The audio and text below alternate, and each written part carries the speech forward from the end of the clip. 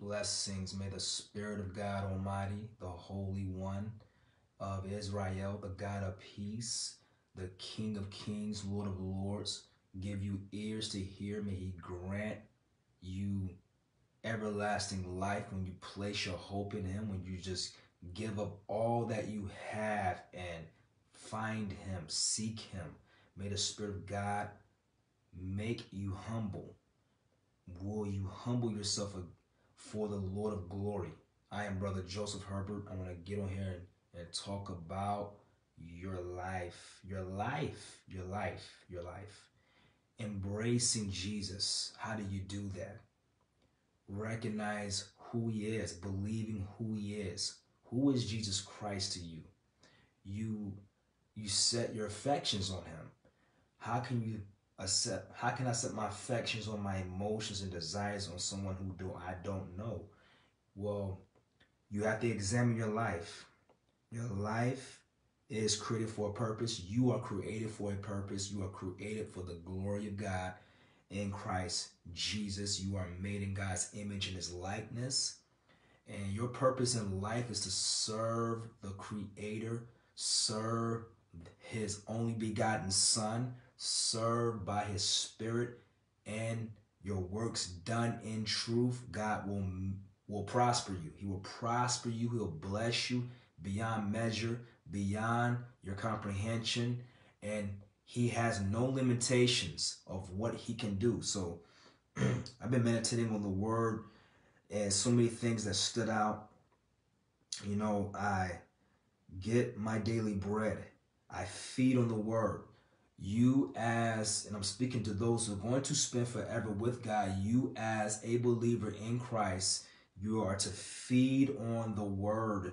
That's your daily bread. And that is what I tell people who I maybe evangelize to or encounter or minister to, even on this platform, even on anywhere God leads me. You are those who are going to spend forever with God. Every day you meditate on it, day and night. Notice that day-to-day utter speech. What is God speaking to you? What has he spoke to you today? What is the night that God reveals knowledge to you? What has it spoken so that you can reflect and grow in the grace and the knowledge of our Lord and Savior Jesus Christ and God? And that's his glory. It is for his glory. Your life is purposeful for the glory of God. Without purpose in Christ, your life is vain. Your life is unprofitable. No matter how much money you may have, you can be one of the richest people on the face of this planet. You can have some type of gain or some type of status or charisma. If your life is not fixed on Jesus, if your heart is not directed to Christ Jesus, if your mind is not fixed on his will and committing to him, your life is vanity and grasping for the wind. And the preacher Solomon explained that in Ecclesiastes. He explained, and pretty much, I'm not trying to summarize it, but pretty much he had everything that man can desire because he was the richest that ever lived. He was the wisest besides Jesus, way before Jesus. He was the wisest that ever lived. He knew things. The Word of God says he studied trees and cedar trees. He studied the ants and the insects. That's why you have the book of Proverbs. And everything that man's heart can desire, it was all vanity and vexation of spirit. So one of the things is, I talked about before about trusting in the Lord as if you would trust a parachute, as if you would trust your life or your cares in a person who you love, in his hands or her hands. Your faith in God matters.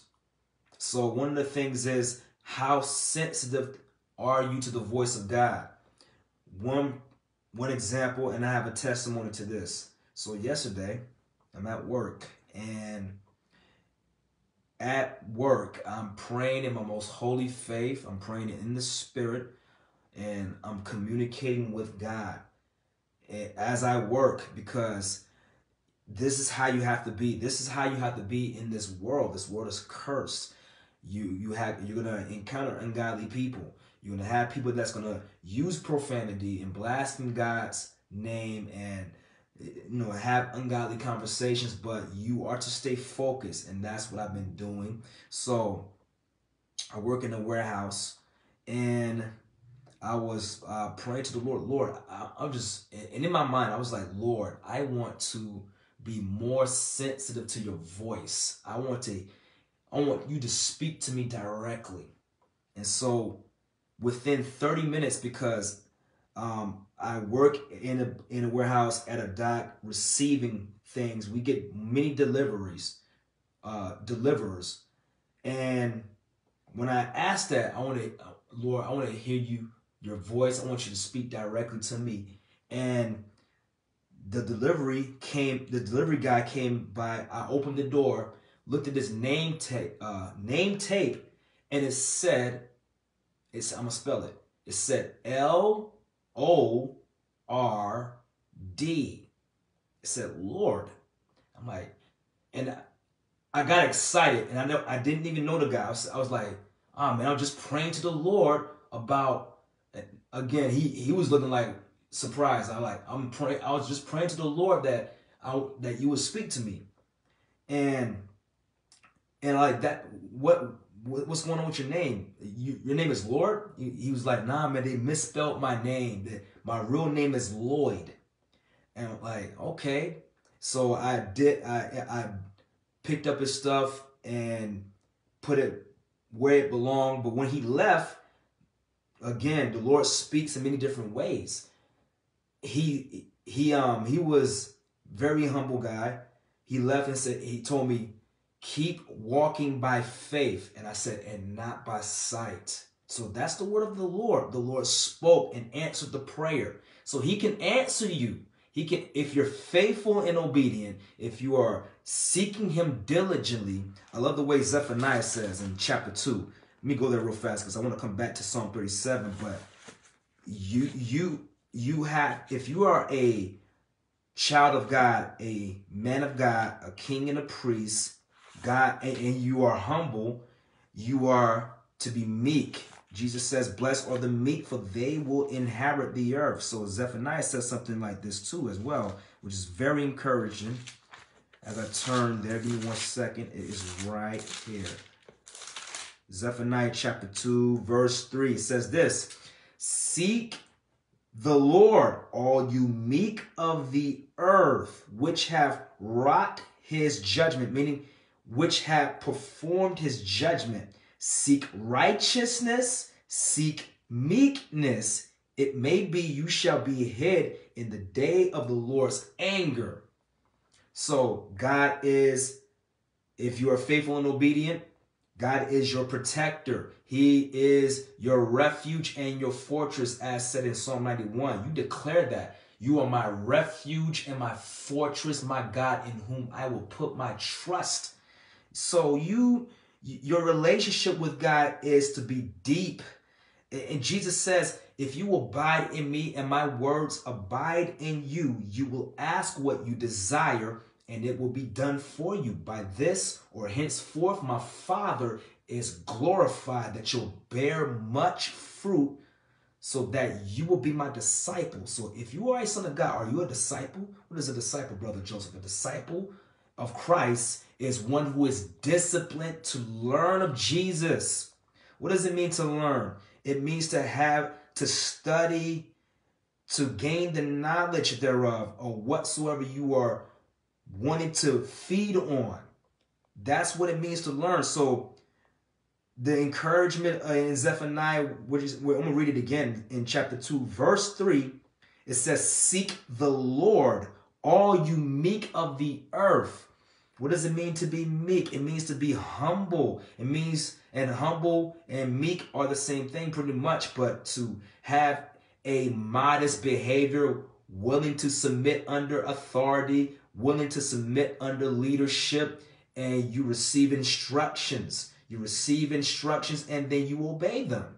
Jesus Christ says, blessed are the meek, for they will inherit the earth. The meek are those who are slow to anger, those who are swift to hear, slow to speak, slow to wrath, because they know that the wrath of man does not work or produce the righteousness of God. And Psalm 37 says the same thing too as well, in a sense. It's regarding anger, regarding obedience, and regarding the meek of the earth. But this is a commandment by the word of God. Seek the Lord, all you meek of the earth, which have performed or wrought his judgment. Performed his judgment. Seek righteousness. The word of God says in Hebrews, let me see, how's it go? He is a rewarder to them that diligently seek him.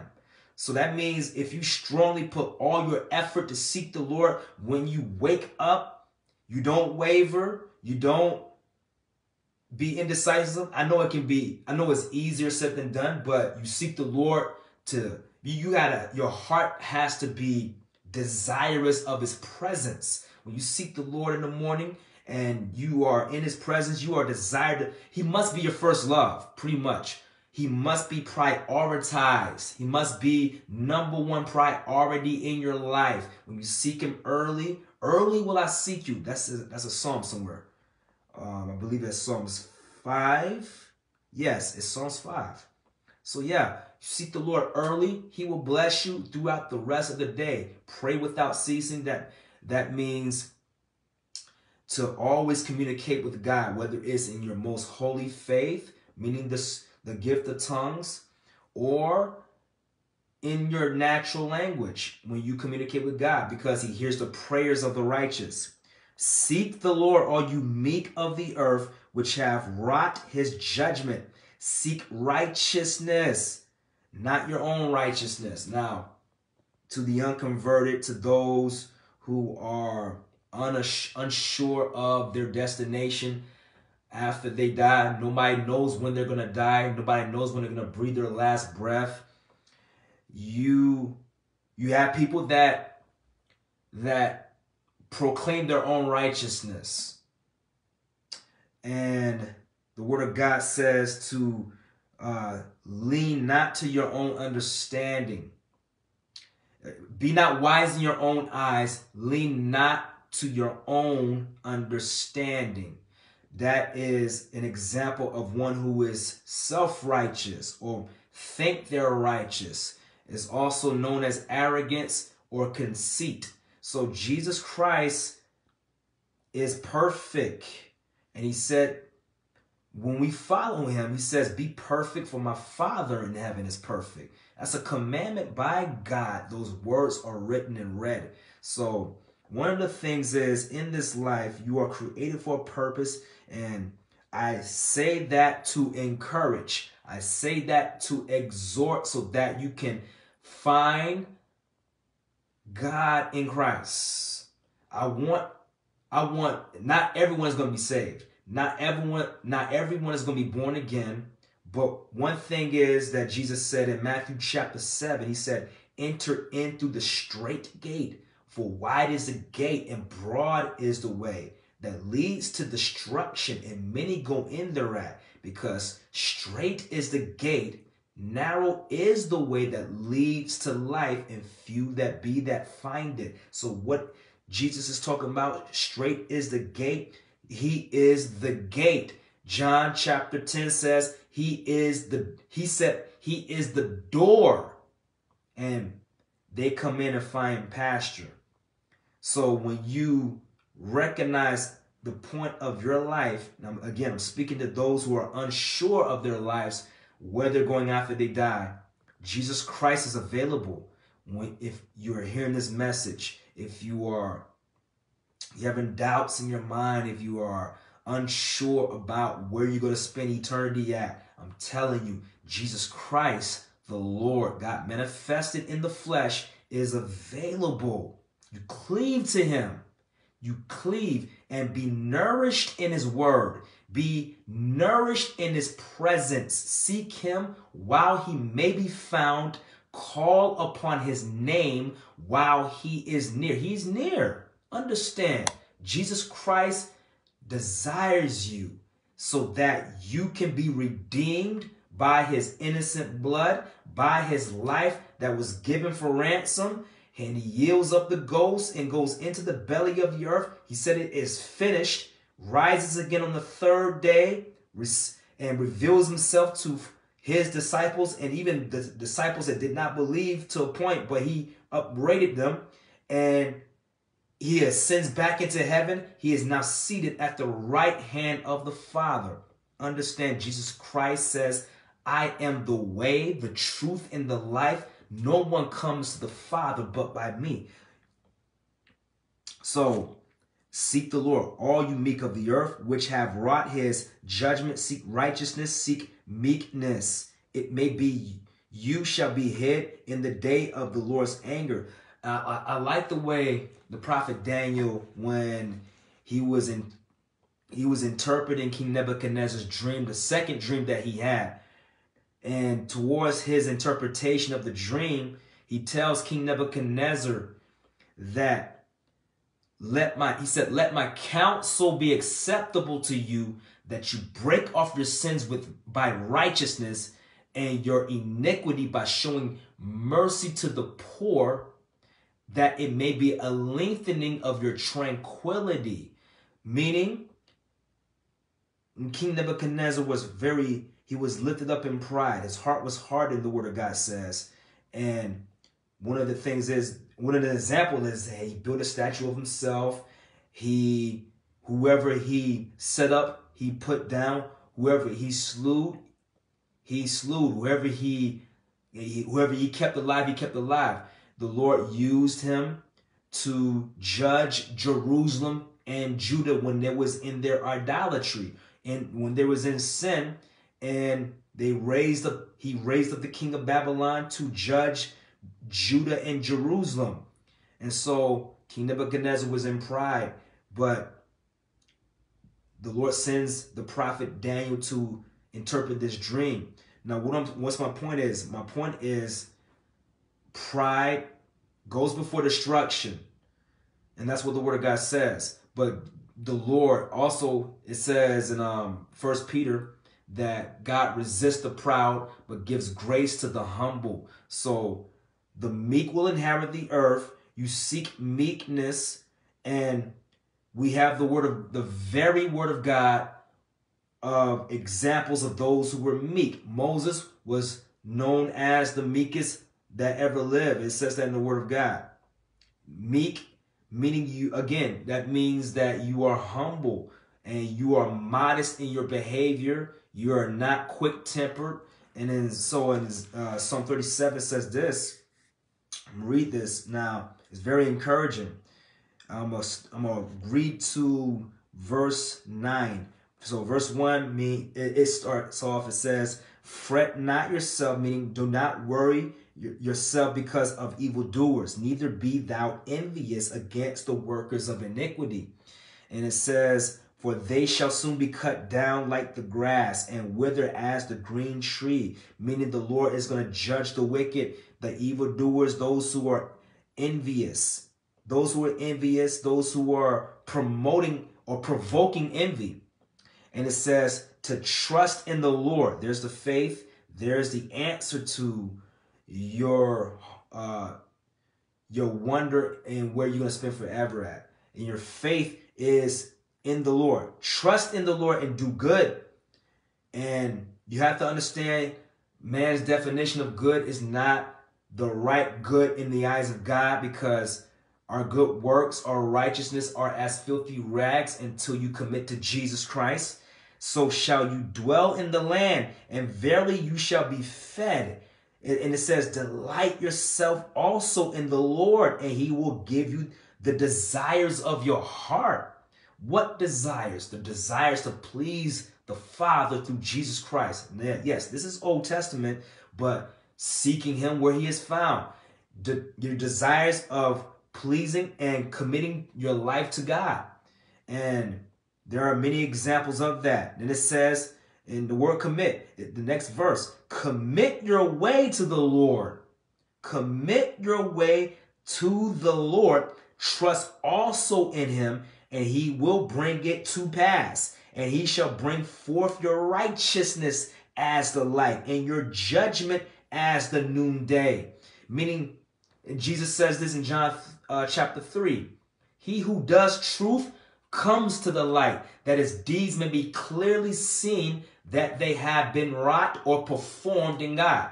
So, likewise for this verse right here in verse 6, chapter 7 of Psalms, and he shall bring forth your righteousness. When you commit your way to the Lord and trust in him, your faith is in him, solidified in him, and he shall bring it to pass, bring your old nature to pass, your dead works to pass. And this is prophetic to the New Testament, because the word of God says in 2 Corinthians 5:17, if any man be in Christ, he's a new creature. Old things have been passed away. Behold, all things become new. And it says he will bring forth your righteousness as the light and your judgment as the noonday. Why the noonday? Because, 12 o'clock, noon is the hottest. If it's summertime, it's the hottest of the day, depending on where part of the world you are in. If you're in Kuwait, and I've been there before, Kuwait it gets to 100, believe it or not, 121 degrees. When the wind blows, it burns your skin. That's how hot it is there. Kuwait. So 12 o'clock noon there is very, very hot. Very, very hot indeed. So it says, rest in the Lord and wait patiently for him. Fret not yourself because of him who prospers in his way, because of the man who brings wicked devices to pass. Meaning we don't be like the wicked. We don't be like those who when I was in the world, I used to watch bad things and wanted to be like the bad guy that are getting all the women and all the money and all the merchandise and all the things that means nothing in this life, because the true riches are found in Jesus. It says, rest in the Lord and wait patiently for him. Fret not yourself because of him who prospers in his way, because of the man who brings wicked devices to pass. Fret not yourself. It means do not worry or take any thought of those who are prospering in their wickedness. We don't follow them. We follow the Lord. Now, again, this is, in verse 8, this is like a cross reference between James chapter 1. I forget which verse, but I'm going ahead and quote it. It says, be swift to hear, slow to speak, slow to anger, for the wrath of man does not work the righteousness of God, meaning it does not produce the righteousness of God. You being quick-tempered and you act on it, it does not produce God's righteousness, because God is slow to anger. Jesus is slow to anger. He didn't point out Judas Iscariot to the disciples. That's the devil right there. He's the thief. He's been taking all the money. No, he was slow to anger. The Lord knew what he was doing. The Lord did not say anything about what he was doing. He says, one of you is a devil. They all wonder who it was. Is it I, Lord? Is it I, Lord? He didn't reveal who that was until after the third time, when he wakes his disciples and says, from the Garden of Gethsemane, when he sees the Father, Lord, if it be your will, let this cup pass from me.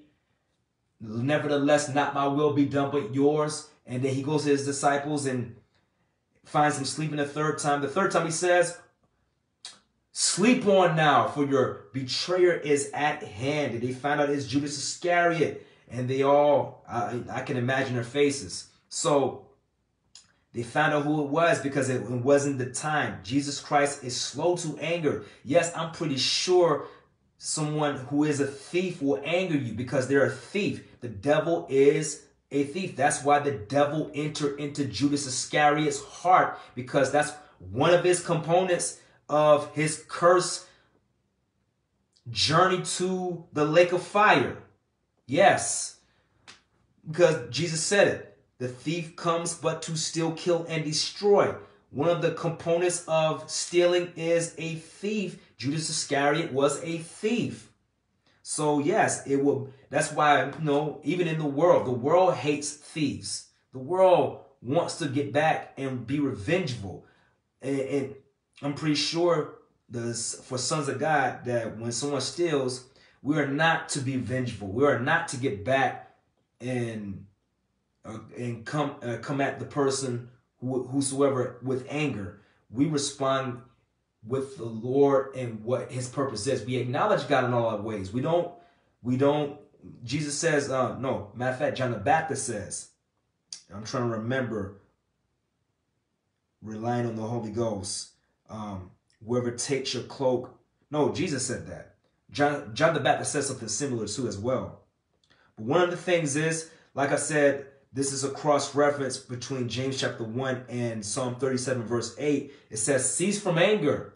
And it says, forsake wrath. Cease from anger and forsake wrath. Meaning stop being angry and turn from wrath. And it says, fret not yourself in any wise to do evil. Meaning don't react to wrath or anger. Acknowledge God. They don't say acknowledge God in this verse, but this is what sons of God do. We put an end to anger. We are slow to anger. We have, by the Spirit of God, temperance, which is self-control. And it says, for evildoers shall be cut off, but those that wait upon the Lord, they will inhabit the earth. Sounds like the meek. It sounds like the meek. Zephaniah, again, chapter 2. Seek the Lord, all you meek of the earth. Seek righteousness. Seek meekness. That's what it said. We are to seek meekness in Jesus. And you will find that in his presence. You will find that in worship. He washes you when you worship him.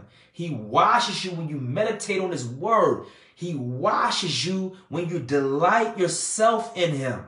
He will give you the desires of your heart, because your desires of your heart are for God and for the Lord Jesus Christ, because he is the coming of the just one. He is the express image of the Father's person. He is the brightness of the Father's glory. And guess what? How control is the Lord? He upholds everything by the word of his power. So know that he is coming back at an hour no one expects. Behold, he comes in the clouds.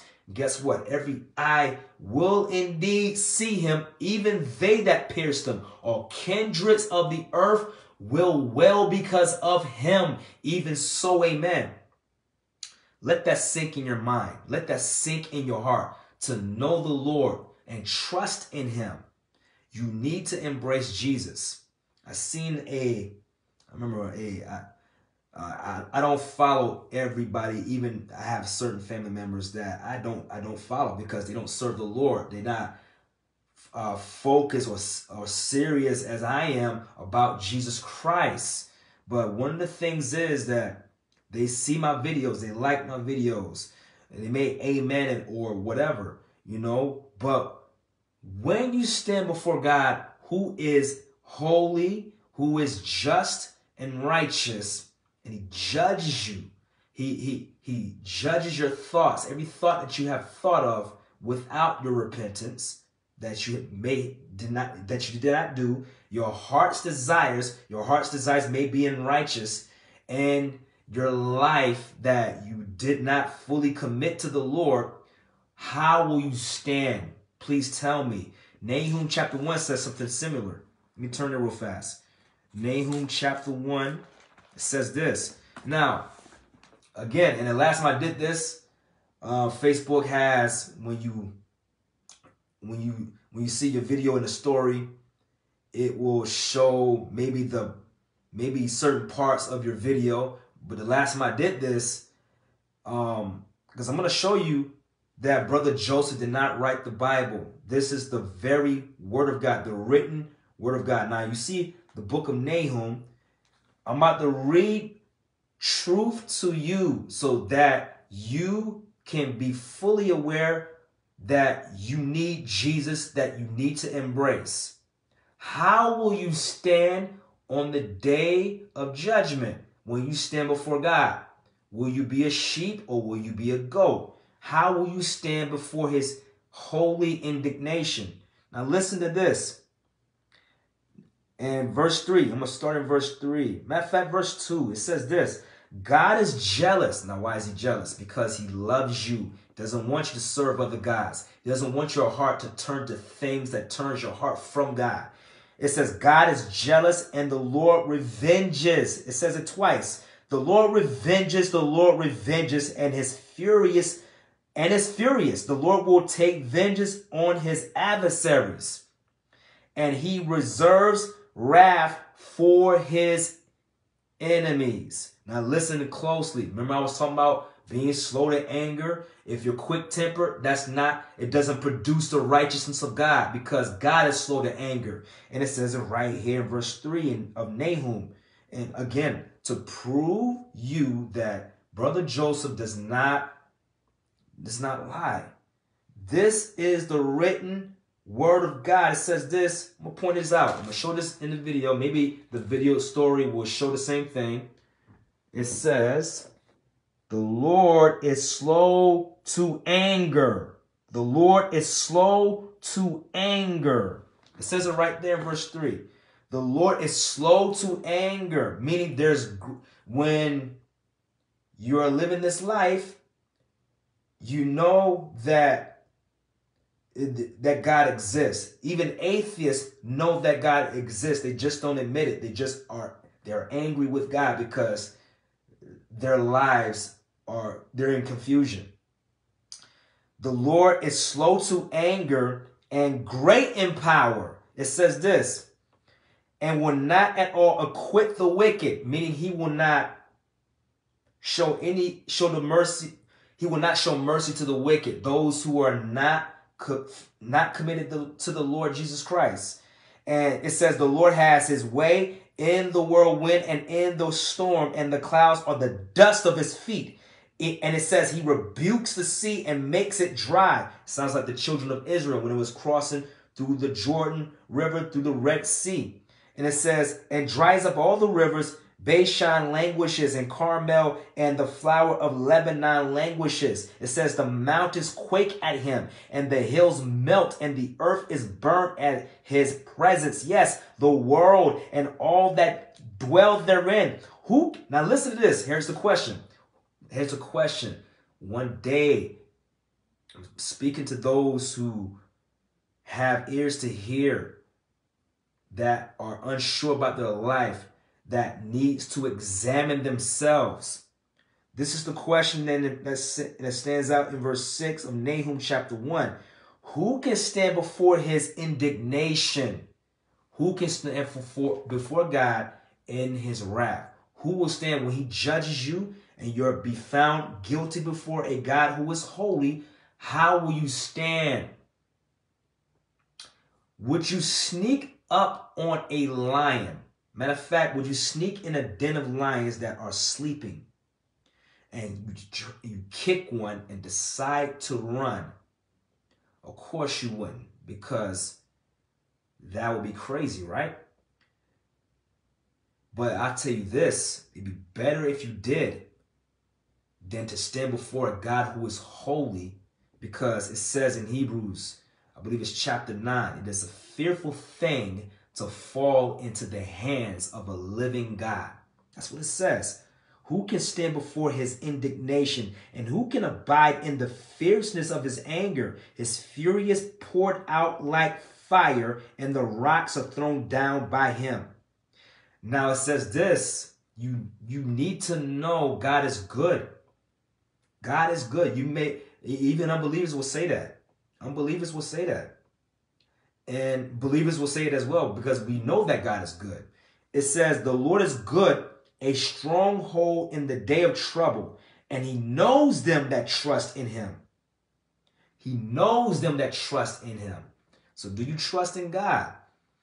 Is your faith solidified in Christ Jesus so that you will have protection. And when you stand before the Father and the Lord Jesus Christ, that you will be on his right hand. You are upright. God made man upright. You are to be upright. So God is holy. What do you imagine against the Lord? What do you imagine? That's verse 9. What do you imagine against the Lord? You can't. And King Nebuchadnezzar realized that when the Lord restored his reasoning and understanding, because it got taken from him. Daniel puts it like this. It said he said this when he was the writing of the wall from Belshazzar. He says, when his heart was lifted up, he's talking about King Nebuchadnezzar, when his heart was lifted up, his mind hardened in pride, he was deposed of his kingly throne, and they took his glory from him, and he was driven from the sons of men, and his heart was made like the beasts, and his dwelling was with the wild asses. They fed him with grass like oxen, and his body was wet with the dew of heaven, until he knew that the Most High God ruled in the kingdom of man, and he appointed whosoever he wills. So God is holy. He is sovereign. He shows mercy on whomever he shows mercy on, and he shows his wrath on whoever he shows his wrath to. He's sovereign. But the mercies of God are on the meek. The mercies of God are on the humble. The mercies of God are those who are in Christ Jesus, who are serving him faithfully and obey him in truth, in spirit, in truth. We worship God. We seek him where he is found. Call upon his name while he is near. He is very near. So you need to embrace Jesus. The gospel, the good news, the testimony of Jesus Christ is for the meek. So will you commit to Jesus Christ, the Holy One? He is God in the flesh. He is my King, my Lord, as my shirt said, my Savior, my healer, my refuge. I can't see the rest because there are comments. Not comments, but it says those who are watching this video. But know that God is available. Jesus Christ is available. And man cannot be born again unless he is baptized in the water and the Spirit. Jesus tells Nicodemus that, except the man be born again, born of the water and of the Spirit, he cannot enter into the kingdom of God. Will you receive Christ by spirit and fire and in water, so that you can enter in and endure to the end? Because God is faithful and holy, and he loves those who love him. Let me go real fast to Proverbs chapter, I believe it's 7. It says something very, very powerful when it comes to enduring temptations, especially lust. Jesus says, whoever looks at a woman to lust after her has committed adultery with that person already in his heart. So it says this. I'm trying to find this one verse that leads to the because it's given wise instruction. Matter of fact, let me just read verse 1. My son, it starts off in chapter 7 of Proverbs. It says, my son, keep my words and lay up my commandments with you. Keep my commandments and live, in my law as the apple of your eye. Doesn't that sound similar to Jesus Christ when he said in John chapter 14, verse 15, he says, if you love me, keep my commandments. Meaning, if you love the Lord, he says, obey him. That's keeping the commandments of God. Not the 10 commandments, but what he commands you. It is righteous for you to seek the Lord. That's a commandment in Zephaniah chapter 2, verse 3. It says, seek the Lord, or you meek of the earth. That's a commandment. You obey that. It says, my son, keep my words and lay up my commandments with you. Keep my commandments and live, and my law as excuse me, and my law as the apple of your eye. Bind them up on your fingers, write them upon the table of your heart. Say unto wisdom, you are my sister, and call understanding your kinswoman. So it's talking about wisdom and understanding should be so close as a deep relationship that you will call it your kinswoman and your sister.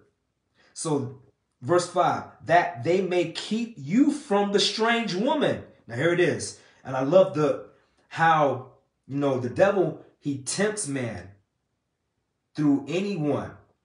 He knows weakness of man. That's why he tempts man. Because we're in this human flesh. And this flesh is capable of sinning before God. So it says this. That they may keep you from the strange woman, from the stranger which flatters with the words. For at the widow of my house I looked through my casement, and beheld among the simple ones, I discern among the youth, a young man void of understanding, passing through the street near her corner, and he went the way to her house. In the twilight, in the evening, in the black and dark night, and behold, there met him a woman with the attire of an harlot and subtle in heart. Meaning she was very cunning and just like the devil, just like the devil, as a serpent. He was cunning among all beasts. That's what God says in Genesis. She is loud and stubborn. That's what it says. She is loud and stubborn. Why stubborn? Stubborn is a resisting to do what's right. You're resisting to do what's right, and you don't want to do right because you love wickedness. Her feet abide not in her house. Now is she without, now in the streets, and lies in wait in every corner. What's lying in wait? Meaning she's ready to put you to death by her crafty schemes. And so it says, so she caught him and kissed him, and with an impudent face said unto him, meaning she had she's honest, but she's conniving, she's deceiving, just like the devil. And it says, I have peace offerings with me. This day have I paid my vows. Therefore I came forth to meet you, diligently to seek your face, and I have found you. I have decked my bed with coverings of tapestry, and with carved works, with fine linen of Egypt. Why Egypt? One of the curses that got mentioned in Deuteronomy chapter 28 is because the Lord delivered the Hebrews with a mighty strong arm by Moses, and he freed them from slavery. The Lord freed the Hebrews from slavery and hard bondage and rigor. And it talks about in Deuteronomy chapter 28, it talks about the blessings and the curses. One of the things I can remember is, I'm not going to go there, I don't have to turn there because there's a lot of curses that's talked about in that chapter. But one of the things is, it says, when you don't hearken to the voice of the Lord, you will go back on a ship back to Egypt. And it says, no man will buy you. So it's describing you unprofitable. But this woman that was a harlot that caught the simple, it says she caught him and kissed him. And when an impudent face said to him, I have peace offerings with me. This day have I paid my vows. But it says this, I have decked my bed with coverings of tapestry, with carved works, with fine linen of Egypt. So women, and I'm talking about women who are not born again, and men too, who are deceptive, that use lasciviousness and lust to the simple and turn hearts from serving God. You see that what happened to Solomon in 1 Kings 11. Solomon had 700 wives, 300 concubines. And women who served other gods, and he started burning incense to other gods, and his heart was turned from God, which disobeyed the commandment because the Lord commanded through the law of Moses to not go into not go into strange women. This is a strange woman that's being talked about right here in Proverbs chapter 7. But it says she had tapestry and carved works with fine linen of Egypt. So the devil, through people who are not saved, can tempt you to go back, can tempt the born again to go back into the world.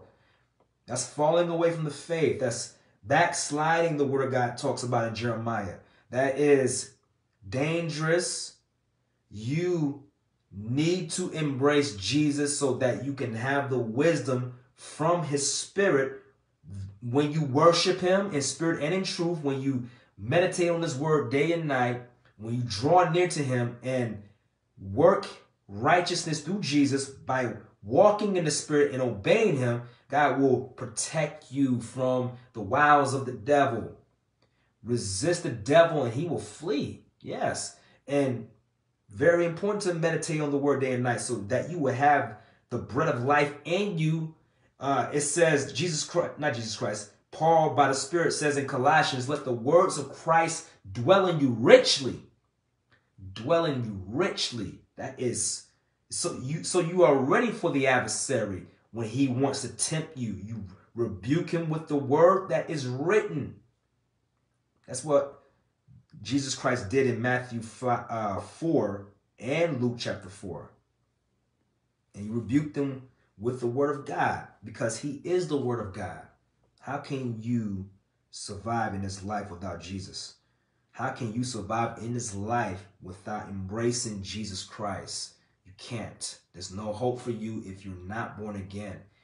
So seek the Lord, all you meek of the earth.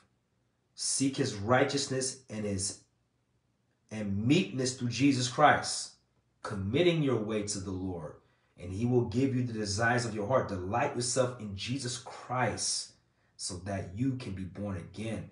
And when you commit fully and truly know that you have assurance in Christ Jesus, you endure to the end. Continue to obey the Lord with your whole heart, and you will make it in.